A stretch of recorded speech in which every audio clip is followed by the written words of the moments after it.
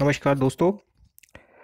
आज दोस्तों हम बहुत ही एक इम्पॉर्टेंट टॉपिक के बारे में आपके सामने वीडियो लेके आए हैं। जो वीडियो का नाम है organic chemistry important name reactions. तो मेरे एक्सपीरियंस ये कहता है कि 80 और 90% केसेस में ऑर्गेनिक केमिस्ट्री स्टूडेंट्स के सिर का दर्द रहता है। यानी कि उनको भूल जाती हैं रिएक्शंस, गलत लिख देते हैं, क्वेश्चंस नहीं समझ आते। तो मैंने ये पूरी कोशिश की है इस वीडियो में कि स्टूडेंट्स की जो नज़रिया है ऑर्गेनिक केमिस्ट्री के बारे में उसको मैं चेंज कर पाऊँ। तो मैंने अपनी तरफ से पूरी कोशिश की है, लेकिन ये सफल तभी होगा दोस्तों कि अगर आप ये सारी रिएक्शंस को प्रैक्टिस करेंगे। प्रैक्टिस के बिना कोई भी चीज़ सक्सेसफुल नहीं हो सकती। तो चलिए दोस्तों, आज हम पढ़ते हैं, स्टडी करते हैं organic chemistry important name reactions के बारे में। सबसे पहली रिएक्शन मैं डिस्कस करना चाहता हूँ फ्रीडल क्राफ्ट अल्काइलेशन रिएक्शन आपने सभी ये पढ़ी हुई हैं, इसमें कोई ज़्यादा परेशानी की बात नहीं है। बेंजीन टू टोलुइन जो है कन्वर्ट कर सकते हैं हम फ्रीडल क्राफ्ट अल्काइलेशन। दूसरा रिएक्शन हम देखेंगे दोस्तों कि ये मैं आपको ये बताना चाहता हूँ कि इस रिएक्शन के कॉरस्पॉन्डिंग कौन से क्वेश्चंस पूछे जा सकते हैं एग्ज़ाम में। सो दोस्तों हम देखते हैं कि पहला इक्वेशन हमारे पास है, right the balance reaction for Friedel craft alkylation. आपको सीधा ही नेम रिएक्शन आ सकती है। अगर दूसरा क्वेश्चन बोले हम तो बेंजीन टू टोलुइन कन्वर्जन के फॉर्म में आपको आ सकती है। तीसरा अगर क्वेश्चन हम देखें तो ये benzene is treated with chloromethane in presence of Leos acid. Means question 3 form में सेम आंसर आ सकता है। फोर्थ है, right the reaction when benzene is treated with methyl chloride in presence of anhydrous AlCl3। तो मेरा कहने का मतलब है कि कोई एक रिएक्शन 4 डिफरेंट फॉर्म में पूछी जा सकती है। तो आपको ये आइडिया क्लियर होना चाहिए कि ये डिफरेंट फॉर्म्स जो हैं, कोई भी रिएक्शन ये फॉर्म आ जाती है तो रिएक्शन वही है, तो हमें कंफ्यूज नहीं होना, सही हमने रिएक्शन लिखनी है। दोस्तों नेक्स्ट रिएक्शन है फ्रीडल क्राफ्ट असाइलेशन। इस रिएक्शन में असाइल ग्रुप ऐड होता है। असाइल ग्रुप का मतलब है कि CH3CO ग्रुप ऐड होता है, बाकी सब रिएक्शन सेम है, बाई प्रोडक्ट HCl है और ये लुईस एसिड की प्रेजेंस में रिएक्शन होती है। सो आपके सामने 2 रिएक्शंस हैं। तो दोस्तों आगे बढ़ते हैं। इसके मेरा मेन फोकस है कि कौन कौन से क्वेश्चन पूछे जा सकते हैं, क्योंकि स्टूडेंट्स को रिएक्शंस आती होती हैं, लेकिन प्रॉब्लम कहाँ पे आती है कि उनको पता ही नहीं होता कि ये उसका आंसर ये क्वेश्चन का आंसर वो वाली रिएक्शन था। तो मोस्टली ऐसे केस में देखा गया कि स्टूडेंट्स को पता होती है रिएक्शन, लेकिन एग्ज़ाम देने के बाद वो बोलते हैं ओह माय गॉड, ये तो मुझे आती थी। तो मेरा ये फोकस है कि आपको सही सब तरह के क्वेश्चंस जो हैं एक पर्टिकुलर रिएक्शन की फोकस करते हुए आपको पता हों। सो दोस्तों इसके में है फर्स्ट इक्वेशन, तो as such Friedel craft acylation reaction आ सकती है। Second, benzene to acetophenone. Acetophenone आपको फार्मूला पता होना चाहिए, तभी आप कर सकते हैं, जो आपकी स्क्रीन पे है। नेक्स्ट है benzene is treated with acetyl chloride. Acetyl chloride का फार्मूला हमें पता होना चाहिए, CH3COCl। नेक्स्ट है रिएक्शन आपके पास benzene is treated with ethanol chloride. सो दोस्तों ये जस्ट कंफ्यूज करने के लिए है, acetyl chloride and ethanol chloride both same है, ओनली IUPAC और कॉमन नेम का फर्क है। सो दोस्तों नेक्स्ट रिएक्शन हम डिस्कस करते हैं इटार्ड रिएक्शन। इटार्ड रिएक्शन बहुत ही इंपॉर्टेंट रिएक्शन है, टोलुइन से बेंजल्डिहाइड डायरेक्टली हम कन्वर्ट कर सकते हैं इससे। तो दोस्तों कौन कौन से क्वेश्चन पूछे जा सकते हैं इटार्ड रिएक्शन के ऊपर, देखते हैं। क्वेश्चन हमारे पास पहला है दोस्तों कि right the equation of Etard reaction, जो मेन हमारे पास आ सकता है। क्वेश्चन नंबर सेकंड आ सकता है toluene to benzaldehyde. So question number third form है उसकी कि reaction when toluene is treated with chromyl chloride. सो ये जो CrO2Cl2 है, ये क्रोमाइल क्लोराइड है इन प्रेजेंस ऑफ CCl4। तो दोस्तों फोर्थ रिएक्शन हमारे पास आ सकती है, right the reaction when methyl benzene is treated with chromyl chloride in presence of non polar solvent CCl4, या फिर कार्बन डाइसल्फाइड हम यूज कर सकते हैं, जो कि नॉन पोलर सॉल्वेंट है। दोस्तों देखते हैं नेक्स्ट रिएक्शन, डाइजोटिजेशन रिएक्शन। डाइजोटिजेशन रिएक्शन में एनालीन से हम कन्वर्ट कर सकते हैं एनालीन को बेंजीन डाइज़ोनिक्लोराइड। दोस्तों बहुत बहुत ध्यान देने की बात है कि ये रिएक्शन जो है 0 to 5 डिग्री सेल्सियस टेम्परेचर पे होती है। अगर ये आप टेम्परेचर नहीं लिखते तो बोर्ड में आपको हो सकता है कोई मार्क्स ना मिले। सो दोस्तों इस रिएक्शन के कॉरस्पॉन्डिंग कौन कौन से क्वेश्चन पूछे जा सकते हैं, हम ये स्टडी करेंगे। Right the equation for डाइजोटिजेशन reaction, direct equation आ सकती है आपको, एनालीन टू बेंजीन डाइज़ोनिक्लोराइड, ये फॉर्म में भी आ सकती है। थर्ड फॉर्म आपको आ सकती है, right the reaction when aniline is treated with acidic sodium nitrite. सो दोस्तों आपको पता होना चाहिए NaNO2 का फार्मूला सोडियम नाइट्राइट है, ना कि नाइट्रेट है, इन ice cold solution. Next reaction हमारे पास दोस्तों बाल-शीमन रिएक्शन। बाल-शीमन बहुत इंपॉर्टेंट रिएक्शन है, क्योंकि यही रिएक्शन है जिससे हम फ्लोरोबेंजीन बना सकते हैं। तो एनालीन से फ्लोरोबेंजीन बनाने के लिए ये रिएक्शन हम यूज़ करते हैं। तो इस मामले में देखिए कि कौन कौन से क्वेश्चंस आपको पूछे जा सकते हैं। सो दोस्तों हम देखेंगे कि फर्स्ट रिएक्शन बाल-शीमन डायरेक्टली पूछी जा सकती है। सेकंड है बेंजीन डिसोनियम क्लोराइड से फ्लोरोबेंजीन बनाना कन्वर्जन की फॉर्म में। थर्ड रिएक्शन आपको पूछी जा सकती है, right the reaction when aniline is treated with acidic sodium nitrite in ice cold solution followed by addition of HBF4। So HBF4 आना चाहिए यहाँ पे। तो दोस्तों नेक्स्ट देखेंगे सैंडमियर रिएक्शन। सैंडमियर रिएक्शन में क्या है कि aniline to benzene डिसोनियम chloride, first step है डाइजोडिएशन, सेकंड स्टेप है कॉपर क्लोराइड, कुप्रस क्लोराइड हम यूज़ करते हैं इसमें, तो वो हमें सैंडमियर रिएक्शन क्लोरो हैलाइड्स हमें मिलते हैं, अराइल हैलाइड्स हमें मिलते हैं। दोस्तों नेक्स्ट देखेंगे रिएक्शन कौन कौन सी, इसमें क्वेश्चंस कौन कौन से पूछे जा सकते हैं। सो दोस्तों देखते हैं कि फर्स्ट तो सेम डायरेक्ट आपको पूछी जा सकती है सैंडमियर reaction. Second reaction benzene डिसोनियम chloride to chlorobenzene और ब्रोमोबेंजीन। दोस्तों देखिए कि अगर क्लोरोबेंजीन आती है आपको तो CuCl रिएजेंट आपको यूज़ करना पड़ेगा। अगर आपको ब्रोमोबेंजीन कन्वर्शन आती है तो आपको CuBr HBr रिएजेंट यूज़ करना पड़ेगा। थर्ड रिएक्शन ऐसे भी फॉर्म में आ सकती है, right the reaction when benzene डिसोनियम chloride is treated with कुप्रस bromide and hydrogen bromide. सो इस तरफ से भी आपको आंसर सेम है दोस्तों, हमें पता है कि सैंडमियर इसका आंसर है। नेक्स्ट रिएक्शन दोस्तों गैटरमैन रिएक्शन। गैटरमैन रिएक्शन में एनालीन से क्लोरोबेंजीन हम बना सकते हैं। ओनली डिफरेंस सैंडमियर और गैटरमैन में है कि सैंडमियर रिएक्शन में हम CuCl HCl यूज़ करते थे, लेकिन गैटरमैन में हम only Cu and HCl use करते हैं। सो दोस्तों इस गैटरमैन रिएक्शन के कॉरस्पॉन्डिंगली कौन कौन से क्वेश्चन पूछे जा सकते हैं, हमें डायरेक्ट इक्वेशन पूछी जा सकती है, एनालीन टू क्लोरोबेंजीन आपको पूछा जा सकता है, और reaction when benzene डिसोनियम chloride is treated with copper and halogen acid. सो पहले हमने बताया था कुप्रस हैलाइड, अभी ये कुप्रस हैलाइड की जगह पे कॉपर एंड हैलोजन एसिड हमारे पास आ गया है। तो नेक्स्ट दोस्तों अब हमने कुछ रिएक्शंस पढ़ी हैं, मैं चाहता हूँ कि आप अपनी अंडरस्टैंडिंग चेक करें कि आपने कितना कुछ समझा है या आपको कितना कुछ याद है। तो अल्टीमेटली आप जब चीज़ों को समझते हैं तभी पता लगेगा कि आपको कितनी नॉलेज गेन हुई है। सो फर्स्ट क्वेश्चन हमारे पास है convert benzene डिसोनियम chloride to chlorobenzene. Second question हमारे पास है benzene डिसोनियम chloride to bromobenzene. Third question है हमारे पास बेंजीन डिसोनियम क्लोराइड टू बेंजोनाइट्राइल और साइनोबेंजीन। सो दोस्तों मैं आपको जस्ट कुछ सेकंड्स देता हूँ ये सोचने के लिए। तो मेरे हिसाब से आपको स्ट्राइक भी कर गया होगा कि बेंजीन डिसोनियम क्लोराइड से क्लोरोबेंजीन कैसे बनाया जा सकता है। उम्मीद करता हूँ आपका आंसर सही होगा। बेंजीन डिसोनियम क्लोराइड टू ब्रोमोबेंजीन कैसे बनाया जा सकता है। थर्ड क्वेश्चन हो सकता है कि आपको इसमें थोड़ी सी परेशानी आए। सो ये कोई डिफ़िकल्ट नहीं है, ये सेम ही रिएक्शन है, ये सैंडमियर रिएक्शन ही है। देखिए दोस्तों CuCl HCl, CuBr HBr, CuCN KCN। सो बेंजोनाइट्राइल वो होता है जिसमें साइनाइड ग्रुप बेंजीन के ऊपर लगा हुआ है। तो दोस्तों नेक्स्ट आगे बढ़ते हैं। बेंजीन डिसोनियम क्लोराइड और कन्वर्जन्स कौन कौन सी हो सकती हैं। हमने दोस्तों बेंजीन डिसोनियम क्लोराइड से फ्लोरोबेंजीन भी बनाया, हमने क्लोरोबेंजीन भी बनाया, हमने साइनोबेंजीन भी बनाया है, और हम एक दो इंपॉर्टेंट रिएक्शन जो लास्ट दो वाली हैं ये रह गई हमारी, ये है फिनॉल। अगर बेंजीन डिसोनियम क्लोराइड से फिनॉल बनाना है, बहुत ही सिंपल रिएक्शन है, सिंपल वाटर एसिडिक मीडियम में हमने ऐड करना है, विद हीटिंग फिनॉल हमें मिल जाएगा। और लास्ट रिएक्शन दोस्तों देखिए H3PO2 अगर हम ऐड करते हैं बेंजीन डिसोनियम क्लोराइड में, हमारे पास डायरेक्टली बेंजीन बन जाएगा। ये बहुत ही इंपॉर्टेंट दोनों रिएक्शन है बेंजीन डिसोनियम क्लोराइड की। दोस्तों आगे बढ़ते हैं। Coupling reaction. Coupling reaction mostly use होती है दोस्तों डाइज बनाने के लिए। येलो डाई में reactants phenol and benzene डिसोनियम chloride है, ऑरेंज डाई में रिएक्टेंट्स हमारे पास फिनॉल की जगह पे एनालीन है। तो दोस्तों ये ध्यान में रखिए कि जब फिनॉल होता है तो pH जो है बेसिक होती है, और जब एनालीन होता है तो pH एसिडिक होती है। सो दोस्तों आगे बढ़ते हैं।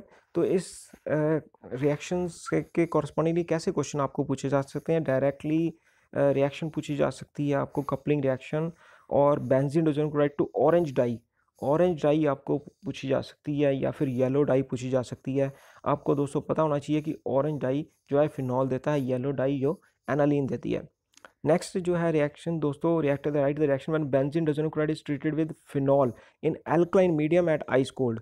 सो दोस्तों हमें पता है कि फिनॉल के लिए हमें एल्कलाइन मीडियम यूज़ करना पड़ता है और एनालिन के लिए एसिडिक मीडियम यूज़ करना पड़ता है। टेम्परेचर दोस्तों लिखना मत भूलिए, 0 to 5 डिग्री सेल्सियस इसमें टेम्परेचर लिखना पड़ेगा हमें। सो नेक्स्ट दोस्तों बहुत इंपॉर्टेंट रिएक्शन है dose process chlorobenzene to phenol बनाने के लिए। प्रेशर टेम्परेचर का खास ध्यान रखिए इस रिएक्शन में। दोस्तों इस क्वेश्चंस कैसे आ सकते हैं इस रिएक्शन के correspondingly, convert chlorobenzene to phenol, phenol की जगह पे आपको हाइड्रोक्सी बेंजीन भी दे सकते हैं। नेक्स्ट क्वेश्चन देखिए दोस्तों, chlorobenzene is treated with aqueous boiling alkali at high pressure. So high pressure में ही ये रिएक्शन होती है। ये 300 एटमॉस्फेयर प्रेशर है दोस्तों, ये कोई मामूली प्रेशर नहीं है। 300 एटमॉस्फेयर बहुत ज़्यादा प्रेशर होता है। हमारा एटमॉस्फेयर प्रेशर ओनली 1 के करीब होगा, तो आप देख सकते हैं कि कितना ज़्यादा प्रेशर होता है। नेक्स्ट रिएक्शन है दोस्तों ब्रोमीन वाटर टेस्ट, जो कि रिएक्शन की कैटेगरी है इसकी ESR और electrophilic substitution reaction. Phenol OH group active group है, ये ट्राई सब्स्टिट्यूशन देता है। अगर हम सोचते हैं कि हमें ट्राई सब्स्टिट्यूशन नहीं करनी है, तो हमने अगर मोनो सब्स्टिट्यूशन करनी है, तो हमको उसके लिए ब्रोमीन जो है पोलर सॉल्वेंट की बजाय नॉन पोलर सॉल्वेंट लेना पड़ेगा, जो कि कार्बन डाइसल्फाइड है। फिर वो मोनो सब्स्टिट्यूटेड प्रोडक्ट हमें देगा। दोस्तों बहुत इंपॉर्टेंट पॉइंट है, याद रखिएगा। और ट्राई सब्स्टिट्यूशन प्रोडक्ट है जो वाइट PPT हमें देता है, जिसके कारण ये टेस्ट के लिए रिएक्शन यूज़ की जाती है। सो दोस्तों क्वेश्चन किस तरफ से पूछे जा सकते हैं, देखिए क्वेश्चन इसमें आपको पूछे जा सकते हैं distinguish between propane 1 and phenol. सो आप देख सकते हैं इसमें हम ब्रोमीन वाटर टेस्ट यूज़ करेंगे, वाटर मीडियम यूज़ करेंगे इसके लिए, और वाइट PPT हमें देगा, कौन देगा, फिनॉल देगा, प्रोपेन 1 नहीं देगा वाइट PPT। सो दोस्तों नेक्स्ट रिएक्शन आपको क्या पूछी जा सकती है, phenol is treated with bromine solution in polar and non polar. इसमें दोनों रिएक्शन सेपरेटली भी पूछी जा सकती हैं आपको। सो तीसरी रिएक्शन दोस्तों, phenol is treated with bromine solution in presence of polar solvent and non polar solvent. So same he reaction है, फॉर्म क्वेश्चन पूछने का तरीका थोड़ा सा अलग है। सो दोस्तों नेक्स्ट रिएक्शन हमारे पास है स्टेरिफिकेशन। स्टेरिफिकेशन आमतौर पे दूसरा सब लोगों को बहुत ही आसानी से याद रहती है, because alcohol plus acid gives ester plus water. ये हमारी ये रिएक्शन है स्टेरिफिकेशन। इसमें जो एसिड है, ऐसे नहीं है कि एलिफेटिक या एरोमेटिक भी ले सकते हैं, तो डिफरेंट प्रोडक्ट्स हमारे पास बन जाएंगे। दोस्तों इसके कॉरस्पॉन्डिंगली कौन कौन से क्वेश्चन पूछे जा सकते हैं, देखते हैं। सो मान लीजिए आपको क्वेश्चन आ गया दोस्तों, राइट द स्टेरिफिकेशन रिएक्शन आप कर सकते हो। सेकंड क्वेश्चन मान लो आपको पूछते हैं phenol is treated with methanol. Phenol is treated with methanol, I think इसमें थोड़ी सी एरर है। ये फिनॉल की जगह पे यहाँ पे बेंजोइक एसिड आएगा दोस्तों। Benzoic acid is treated with methanol in presence of concentrated sulphuric acid, जो हमने पहले रिएक्शन की है, ये वाली रिएक्शन आएगी। सो तीसरा दोस्तों हमारे पास रिएक्शन है, तीसरी रिएक्शन हमारे पास है इथेनॉल टू मिथाइल इथेनोएट। सो ethanol two methyl ethanoate, methyl ethanoate का दोस्तों फार्मूला हमें पता होना चाहिए CH3COOCH3। जो भी आगे लगा हुआ है एस्टर ग्रुप के वो पीछे आएगा, CH3COOCH3। सो इथेनोइक एसिड, इथेनोइक एसिड और मिथेनॉल जो है हम इसमें कन्वर्ट कर सकते हैं, इथेनॉल टू मिथाइल इथेनोएट। सो दोस्तों इसमें कन्वर्जन में हमें थोड़ा ट्विस्ट है इस क्वेश्चन में। इथेनॉल से हमें पहले इथेनोइक एसिड बनाना पड़ेगा ऑक्सीडेशन के लिए, उसके बाद वो इथेनोइक एसिड को मिथेनॉल के साथ रिएक्ट करवाना पड़ेगा। नेक्स्ट रिएक्शन जो है दोस्तों बोइविल्ट ब्लैंक रिडक्शन। ये बहुत ही अच्छी रिएक्शन है जो कि एस्टर्स को अल्कोहल्स में कन्वर्ट करती है, और इसके लिए हम जो रिएजेंट यूज़ करते हैं दोस्तों सोडियम एंड अल्कोहल। सो इसके लिए कौन कौन से क्वेश्चन पूछे जा सकते हैं दोस्तों, देखते हैं। बोइविल्ट ब्लैंक रिडक्शन डायरेक्टली पूछी जा सकती है आपको। इथाइल इथेनोएट, सो दोस्तों देखते हैं कि इथाइल इथेनोएट में कार्बन कितने हैं। इथाइल में आप देख सकते हैं 2 कार्बन है, इथेनोएट में भी 2 कार्बन है, सी, बिकॉज ये इथेनोइक एसिड का डेरिवेटिव है। तो इसमें जो इथाइल अल्कोहल बनेंगे 2 मोल्स बनेंगे, 2 मॉलिक्यूल्स बनेंगे, तो इसका आपने ध्यान रखना है। सोडियम अल्कोहल इसमें रिएजेंट यूज़ करेंगे दोस्तों।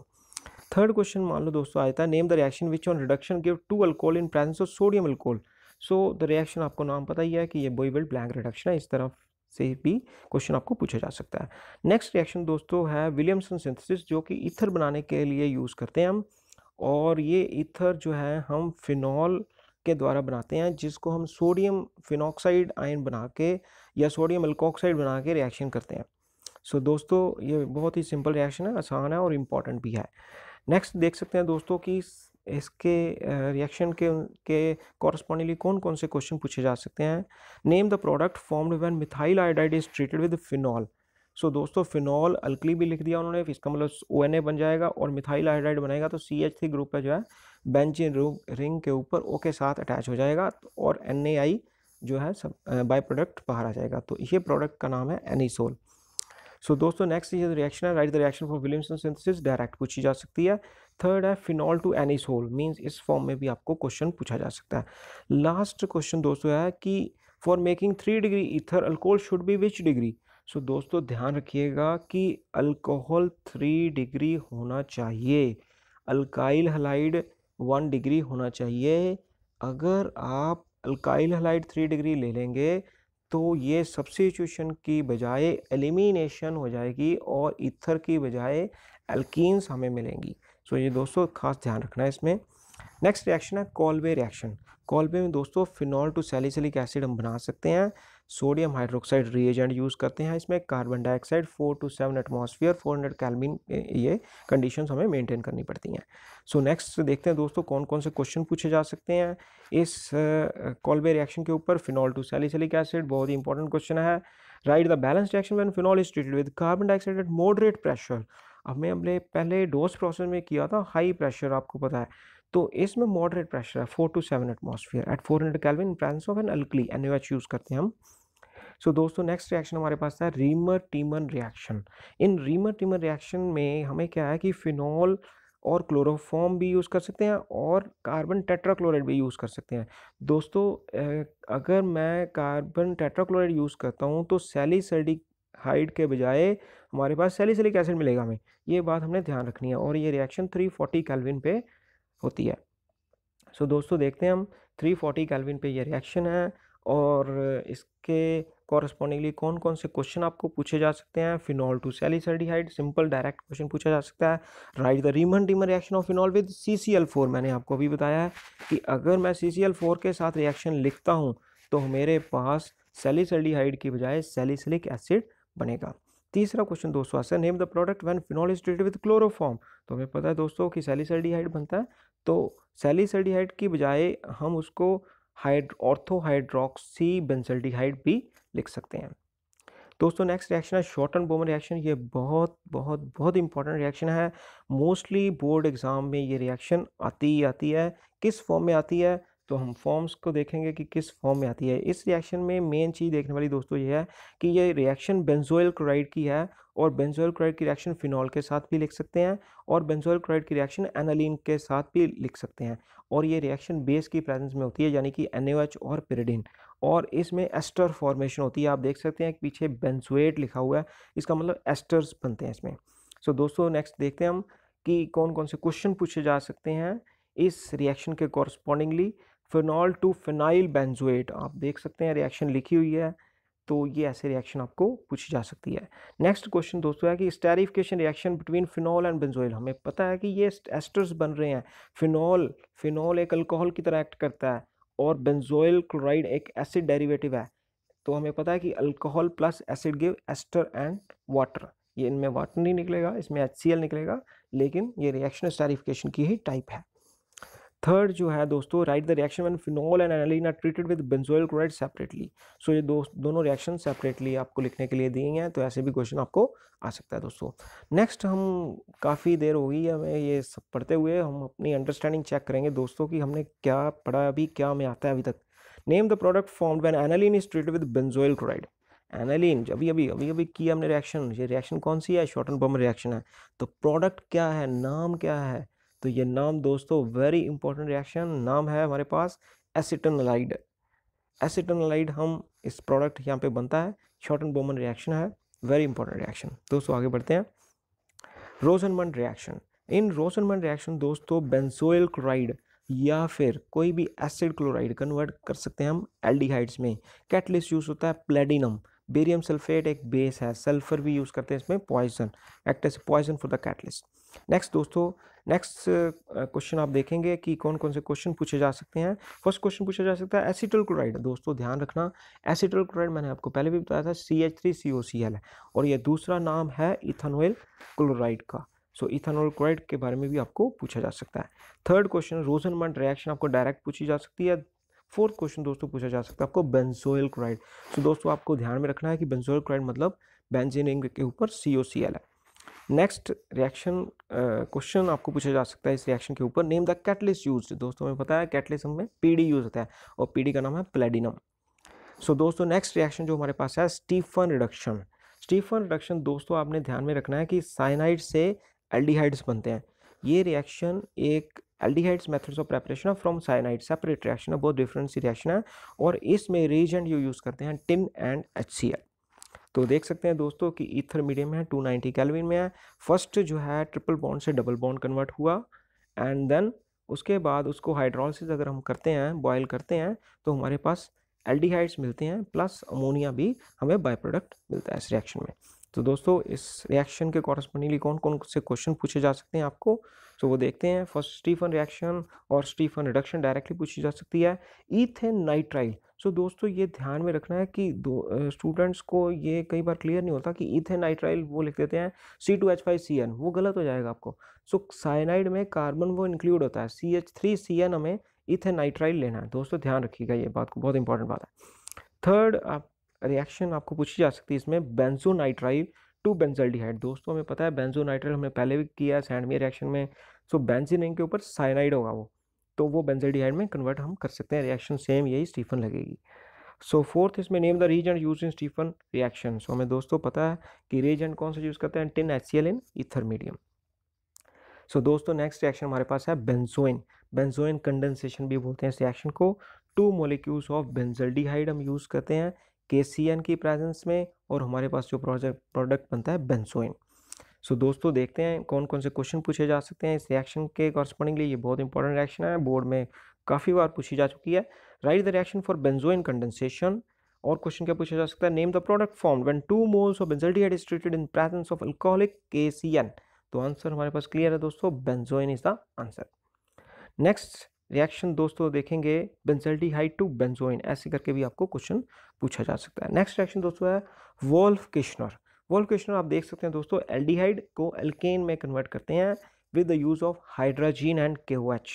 सो ये जो रिएक्शन है एल्डिहाइड या फिर कीटोन को एल्केन में कन्वर्ट करती है, और इसमें बाय प्रोडक्ट जो है नाइट्रोजन है। सो दोस्तों इसमें किस कॉरस्पॉन्डिंगली क्वेश्चन पूछे जा सकते हैं, हम देखते हैं। वोल्फ-किश्नर डायरेक्टली रिएक्शन आपको पूछी जा सकती है। इथानल, इथानल इसमें कार्बन चेंज नहीं होने, ओनली कार्बन, जितने कार्बन एल्डिहाइड में उतने कार्बन एल्केन बन जाएंगे, प्लस नाइट्रोजन गैस इसमें एवोल्यूशन होगी। रिएजेंट हमें पता ही है hydrogen and KOH, ethylene glycol. Convert acetophenone and two ethyl benzene. So acetophenone में आप देखा होगा दोस्तों कि बेंजीन रिंग के ऊपर COCH3 है। COCH3 का मतलब कि 2 कार्बन है, 2 कार्बन का मीन्स इथाइल बन जाएगा वहाँ पे। सो दोस्तों नेक्स्ट देखते हैं, name reaction which can convert aldehyde to alkene. तो हमें पता है, क्लियर है दोस्तों कि ये कोई नहीं रिएक्शन नहीं है, ये वोल्फ-किश्नर ही रिएक्शन है। एक और रिएक्शन है इसके साथ की, वो उसको बोलते हैं क्लीमंसन रिडक्शन, वो भी एल्डिहाइड्स को एल्केन में कन्वर्ट करती है। दोस्तों अभी स्टडी करते हैं क्लीमंसन रिडक्शन। तो इसमें सेम ओनली डिफरेंस क्या है, इसमें रीजेंट इज डिफरेंट। रीजेंट कौन सा यूज कर रहे हैं, zinc mercury HCl। So zinc is reducing agent for which is converting aldehyde to alkene. So next reaction दोस्तों देख सकते हैं हम कि COCH3 है। COCH3 आपको पता होना चाहिए, इट इज एसिटोफिनॉन।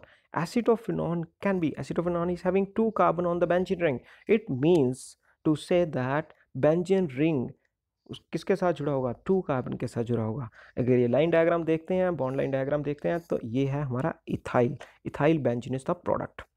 सो दोस्तों देखते हैं दोस्तों रिएक्शंस कौन कौन से क्वेश्चन पूछे जा सकते हैं। Propanone to propane. सो दोस्तों ये रिएक्शन ओनली एल्डिहाइड के लिए नहीं है, कीटोन के लिए भी है, तो इसीलिए 3 कार्बन चेंज कर दिए प्रोपेन में। तो इसमें जो है आप देख सकते हैं रिएक्शन ऐसे करके बनेगी, एसिटोफिनॉन टू इथाइल बेंजीन। सो हम पहले ही डिस्कस कर चुके हैं। नेक्स्ट है name the reaction which can convert ketone to alkene. सो आप देख सकते हैं पहले भी हमने रिएक्शन की है वोल्फ-किश्नर, सेकेंड रिएक्शन हमने की है क्लीमंसन। सो इसके आंसर्स दोनों होंगे Wolff-Kishner and क्लीमंसन reduction. Very important reaction दोस्तों। सो दोस्तों बहुत टाइम हो गया हमें पढ़ते हुए, दोबारा अंडरस्टैंडिंग चेक करते हैं कि हमने कितना कुछ सीखा है, रिफ्रेश हो जाते हैं। सो क्वेश्चंस है आपके पास, name the reaction which convert toluene to benzaldehyde. मैं आंसर नहीं बताऊंगा, आप सोचिए। नेक्स्ट क्वेश्चन है, name the product when 2 moles of benzaldehyde is treated with alcoholic KCN। तीसरा क्वेश्चन आपके सामने है दोस्तों, name the reaction when asters are treated with sodium alcohol. और फोर्थ क्वेश्चन है हमारे पास दोस्तों, name the reaction which convert acid chloride to aldehyde. मैं सोचता हूँ कि आपने फोर्थ क्वेश्चन इंस्टेंटली आंसर दिया होगा कि हाँ जी ये आंसर है। सो देखते हैं दोस्तों, very very one word answer type question हैं। चेक करते हैं आपके आंसर सही हैं कि गलत हैं। अगर सही हैं तो बहुत बढ़िया, आप सही जा रहे हैं। अगर गलत हैं तो प्लीज़ प्लीज़ प्लीज़ रिवाइज करिए, दोबारा रिवाइज करिए, लिख के देखिए, यही एक तरीका है। सो देखिए दोस्तों, success is loading, check, let us check your answers. So first answer is Etard, second answer is benzoin condensation, or benzoin is the product. Third is name the reaction, it is Boy-Wild-Blanc reduction. And fourth we know दोस्तों, fourth है हमारे पास रोजनमंड reaction. Next दोस्तों देखते हैं Wurtz reaction, very simple reaction है, मैं ज़्यादा time नहीं लगाऊंगा इधर। चलते हैं क्वेश्चंस के ऊपर। दोस्तों इसमें क्वेश्चंस कौन कौन से क्वेश्चन पूछे जा सकते हैं, कन्वर्जन्स के ऊपर भी क्वेश्चन इसमें पूछे जा सकते हैं। बहुत इंपॉर्टेंट रिएक्शन है एसेंट ऑफ सीरीज के लिए। सो फुड्स रिएक्शन डायरेक्टली पूछा जा सकता है आपको, मिथाइल क्लोराइड टू इथेन। सो आप देख सकते हैं दोस्तों, अल्काइल हाइड को अल्केन में कन्वर्ट करना है और कार्बन इंक्रीज करने हैं, तो हमारे पास वुड्स रिएक्शन हम यूज करेंगे। ब्रोमो इथेन, ब्रोमो इथेन में 2 कार्बन हैं, 2 से 4 बनाने हैं, तो हम वुड्स रिएक्शन यूज करेंगे। दोस्तों when alkyl hide is treated with sodium and dry ether to form higher alkane, means ascent of series में कौन सी रिएक्शन यूज होती है, तो रिएक्शन का नाम है वुड्स रिएक्शन। नेक्स्ट दोस्तों देखते हैं वुड्स फिटिग। सो वुड्स फिटिग और फिटिग दोनों इकट्ठी हमने डिस्कस कर ली है यहाँ पे। वुड्स फिटिग और फिटिग में दोस्तों देख सकते हैं डिफरेंस क्या है। वुड्स फिटिग में एक अल्काइल हैलाइड है, दूसरा अराइल हैलाइड है, और फिटिग रिएक्शन में दोनों ही अराइल हैलाइड्स हैं। तो यही डिफरेंस है, बाकी सब कुछ सेम है, sodium is same, dry ether is same. सो दोस्तों देखते हैं कौन कौन से क्वेश्चन पूछे जा सकते हैं इस रिएक्शन के ऊपर। सो फर्स्ट देखते हैं वुड्स फिटिग आपको पूछ सकते हैं, और फिटिग डायरेक्टली भी पूछ सकते हैं, मिथाइल हाइड्रेट टू टॉल्यूइन। सो आप देख सकते हैं दोस्तों, आंसर भी आपके स्क्रीन के सामने है। तो मिथाइल हाइड्रेट टू टॉल्यूइन हम कन्वर्शन के फॉर्म में भी ये क्वेश्चन आ सकता है। Bromo benzene two methyl benzene. सो कुछ नहीं किया हमने, जस्ट ब्रोमो बेंजीन बना दिया, पहले हमने मिथाइल हाइड्रेट लिखा था। Next question, name the reaction when alkyl hide is treated with aryl hide in presence of sodium. इसमें एक अल्काइल है एक अराइल है, तो इसका मतलब क्या है, ये वुड्स फिटिग रिएक्शन है दोस्तों। नेक्स्ट रिएक्शन दोस्तों है कार्बलमीन। ये कार्बलमीन रिएक्शन जो है ये टेस्टिंग के लिए भी यूज़ होती है। ये रिएक्शन कौन देता है, 1 डिग्री मीन देते हैं, चाहे वो एलिफेटिक है चाहे वो एरोमेटिक है। कैसे पता लगेगा कि 1 डिग्री है, आप देख लेना कि RnH2 होगा, N के साथ अगर 2 H लगे हैं तो 1 डिग्री ही होगा। तो इसमें रिएजेंट यूज़ करते हैं chloroform and KOH alcoholic in heating, presence of heating. तो isocyanide will be bad smelling compound और ऑफेंसिव स्मेल जो है प्रोडक्ट की है इसकी। तो इसमें कौन कौन से क्वेश्चन पूछे जा सकते हैं दोस्तों, पहला क्वेश्चन सेम ही है, कार्बलमीन रिएक्शन डायरेक्टली पूछी जा सकती है। मिथाइलमीन, दोस्तों ये ध्यान में रखना है, मिथाइलमीन CH3NH2, तो ये प्रोडक्ट बनेगा CH3NC। सो दोस्तों जब भी आपने इक्वेशंस लिखनी है बैलेंस करके लिखिए। Aniline and N methyl aniline, aniline तो टेस्ट देगा आपको, रिएक्शन लिखी हुई है सामने। एन मिथाइल क्यों नहीं देगा, क्योंकि ये 2 डिग्री बन गया है। सो नेक्स्ट देखिए, डिस्टिंग्विश बिटवीन थाइलमीन एंड डाईएथाइलमीन। सो आप देख सकते हैं थाइलमीन 1 डिग्री मीन है, वो रिएक्शन देगा, बोएट स्मेल देगा, लेकिन डाईएथाइलमीन जो है वो 3 डिग्री बन गया है, तो इसलिए रिएक्शन नहीं देगा। सो नेक्स्ट देखते हैं दोस्तों कैनिज़ेरो, कैनिज़ेरो रिएक्शन। इसमें आप देख सकते हैं कि 2 मॉलिक्यूल्स ऑफ बेंजल्डिहाइड, वन एक की ऑक्सीडेशन हो गई है तो वो बन गया एसिड सोडियम बेंजोएट, दूसरे की रिडक्शन हो गई है वो बन गया अल्कोहल। तो ये रिएक्शन को सेल्फ ऑक्सीडेशन रिडक्शन रिएक्शन भी बोलते हैं और डिसप्रपोर्शनेशन रिएक्शन भी बोलते हैं, जिसमें ऑक्सीडेशन और रिडक्शन एक ही रिएक्टेंट की होती है, तो उसको हम बोलते हैं डिसप्रपोर्शनेशन रिएक्शन। सो देखते हैं दोस्तों इसमें कंडीशन क्या है कि इसमें अल्फा हाइड्रोजन एटम नहीं होने चाहिए। सो दोस्तों देखते हैं क्वेश्चन क्या क्या इसमें आ सकते हैं। कैनिज़ेरो रिएक्शन डायरेक्टली पूछा जा सकता है। Name the product when 2 molecules of formaldehyde treated with presence of concentrated alkali. दोस्तों ध्यान रखिएगा, अगर कंसंट्रेटेड अल्कली है तो वो कैनिज़ेरो रिएक्शन होगी। कैनिज़ेरो reaction is given by aldehyde containing no alpha hydrogens. Right the reaction when 2 moles of बेंजाइड is treated with strong alkalis. सो क्या बनेगा, बेंजाइल अल्कोहल बनेगा और सोडियम बेंजोएट बनेगा। तो नेक्स्ट दोस्तों देखते हैं aldol condensation. Aldol condensation opposite है कैनिज़ेरो की। कैनिज़ेरो में no alpha hydrogen is required, here alpha hydrogen is required. सो दोस्तों देखते हैं क्वेश्चंस कौन कौन से पूछे जा सकते हैं एल्डोल के ऊपर। एल्डोल डायरेक्टली पूछी जा सकती है, बहुत इंपॉर्टेंट क्वेश्चन है। Name the product form when moles 2 moles of acetaldehyde is reacted in presence of dilute alkali. सो हम देख सकते हैं दोस्तों कि बुट 2 in 1 अल जो है प्रोडक्ट बनता है अगर हम एस्टल्डिहाइड लेते हैं रिएक्टेंट्स में। नेक्स्ट दोस्तों है question number 3, aldol contents given by aldehyde and containing alpha hydrogen atoms. So right the reaction when 2 moles of acetone is treated with dilute alkali. सो इसमें डाइल्यूट है दोस्तों, कंसेंट्रेटेड जो था वो कैनिज़ेरो में था, ये ध्यान रखिएगा, बहुत इंपॉर्टेंट बात है।